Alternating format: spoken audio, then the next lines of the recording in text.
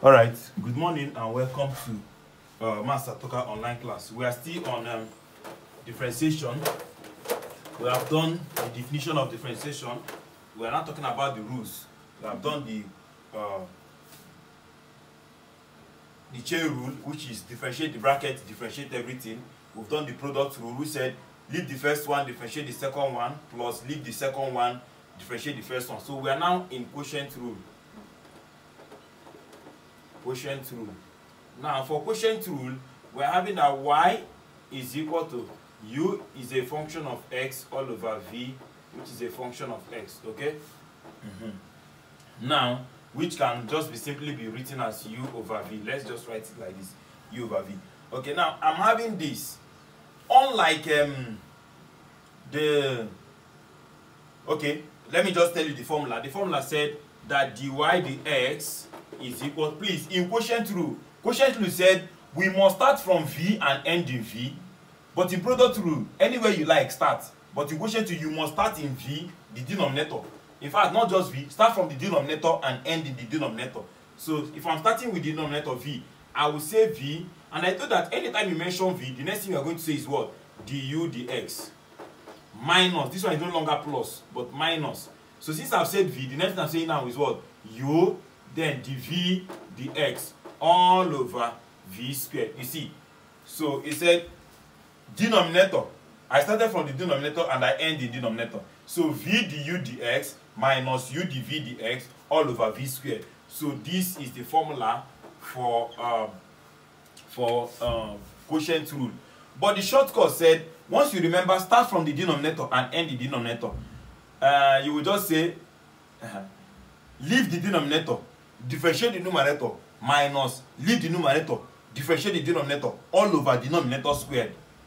Please let me repeat it again. Leave the denominator, differentiate numerator, minus leave numerator, differentiate denominator all over denominator squared. Because I told you you must start from denominator and end in denominator. So let me give an example to that. The first question I'm going to solve said if y is equal to tan x, comma, show that dy dx is equal to sec squared x. This thing is part of the standard derivative I told you. So let us find it, let us prove it. Let's prove that if you have that y is tan x, that differentiation of tan x is sec squared x. So let's go. They gave us that y is equal to tan x, and I know according to trigonometry that tan is what? Sine x over what? Cos x. So automatically I've gotten my u and v. I tell them my u is equal to sine x, while my v is equal to what? Cos x. So these two will give me du dx. This is u, please. Du dx, which is what? Cos x. These two will give me dv dx, which is what? Minus sine x. Okay. So let's go. I'm going to have my formula that said dy dx said start from denominator and end in denominator. So v du dx minus u dv dx all over v squared. So let us substitute. If I substitute, I'm having that v is what? V is cos x, bracket, du dx. Du dx is equally cos x, minus u is what? Sin x. Dv dx is what?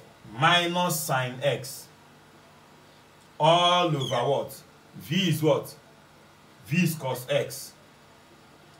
All squared. Okay? So let us go. We are now having that. We are now having that dy dx is equal to cos x times cos x will give you cos squared x, minus minus will give you plus, sin x times sin x will give you sin squared x, all over cos x all squared is the same thing as cos squared x, cos squared x. Now according to trigonometry, but trigonometry said that cos squared x plus sin squared x is equal to 1. That is what trigonometry told us. Okay, if you don't know it, you can go back to my trigonometry video and watch it. Okay, and that in trigonometry told us is that 1 over cos x is something as saying 1 over cos is sec x. I told you, how do you remember it from trigonometry? Count 3. 1, 2, 3. Sec is c. The third one is c. So it's 1 over cos. Okay. So let us apply it here. So my dy dx is equal to, up is giving me 1 all over what? Cos squared x. And 1 over cos is what? Sec. Because it has squared, it will be what? Sec squared x. So do this one for me. If y is equal to cot x, okay, show that dy dx is equal to minus cosec squared x. Okay, just drop your own answer at the comment section. Okay, now this is quotient rule. Number two example said, if y is equal to 3x squared plus 5 all over e raised to power 4x, okay, then we should find dy dx. As simple as that. Oh, we didn't use the shortcut to solve it. Let's use shortcut to solve the other one. The other one said that y is equal to tan x, which is what? Sin x over what? Cos x. So dy dx said, for quotient rule, said start from the denominator and end the denominator, which is leave the denominator, cos x. Differentiate the numerator. Differentiation of sin is cos. Minus, now leave the numerator, sin x. Differentiate the denominator, minus sin x. All over what? That denominator squared.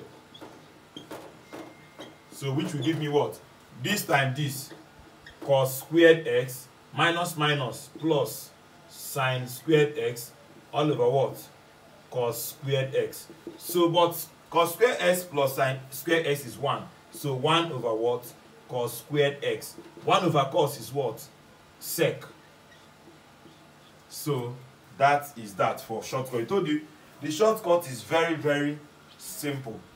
The shortcut is very, very simple. So let's solve I think maybe one more question. Number 3. Okay, number 2. Number 2 example said that y is equal to 3x squared plus 5 all over e raised to power 2x. Okay, so let's go. We tell them that u is equal to what?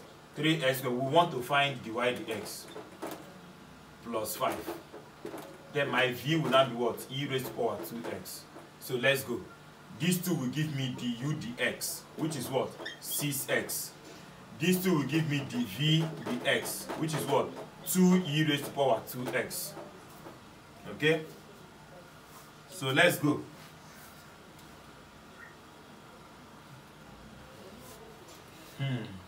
Okay? So let's go. I will now have that what? That dy dx is equal to what? Start from v and end in v. V du dx minus u dv dx all over v squared. Okay? So I'm having v is what? E raised to power 2x bracket. Du dx is 6x minus u is what? 3x squared plus 5. Dv dx is 2e raised to power 2x all over v squared, which is what? E raised to power 2x all squared. Okay, so let's get the final answer. Okay, getting the final answer, I will see that what is common between this and this is 2e raised to power 2x is common. When this divide by this, 2 cancel this, I'm having 3. E raised to power s cancel e raised to power s, I'm having 3x is remaining here. Minus, when 2e raised to power s divide this, I'm having only this remaining. I'm having 3x squared plus 5 remaining. All over what? E raised to power what? 4x. Okay. So this will cancel this.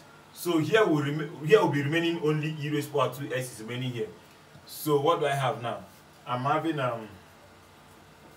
2 brackets 3x minus 3x squared minus 5. To use minus to clear, all over e raised power 2x.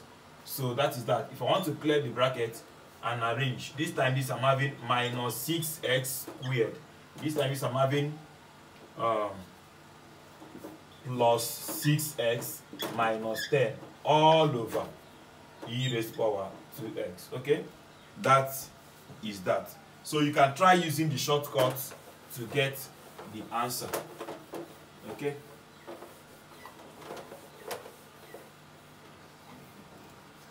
Okay, now the next thing we're going to do for quotient rule. For quotient rule.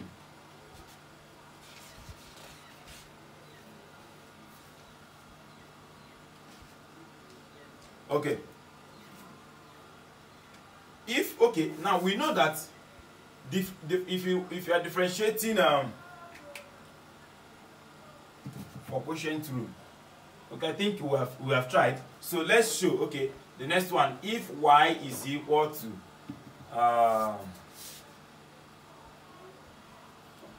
sec x, find dy dx.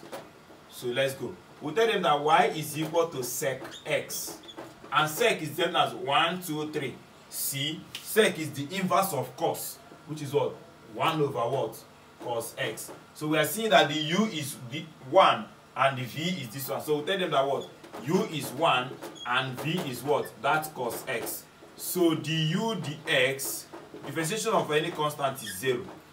dv dx is what? Minus sine x.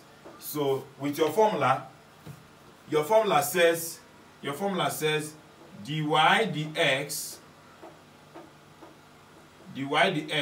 is equal to, start from v and end in v. V du dx minus u dv dx all over v squared. So let us apply that. V is cos x, bracket du dx is 0, minus, original minus that is here, u is 1, and dv dx is minus sine x all over v squared. What is my v? V is what? Cos x all squared. Okay, so let's go. So the answer is equal to, anything times 0 is 0, minus is plus. So I'm having sine x at the numerator all over what? Cos x, cos squared x. In fact, let me just put cos x all squared. Now, if you look at this properly, this is what? Sine x all over cos x with another cos x. Are you getting it now? But 1 over cos, don't forget, 1 over cos is what? Sine over cos is what? Tan. Then 1 over cos is what? Sec. So that's why I told you that differentiation of sec x is repeating that sec x, then you now put tan x. Okay, thank you very much for watching. God bless you. See you in the next video when we talk about implicit differentiation and progressive differentiation. God bless you.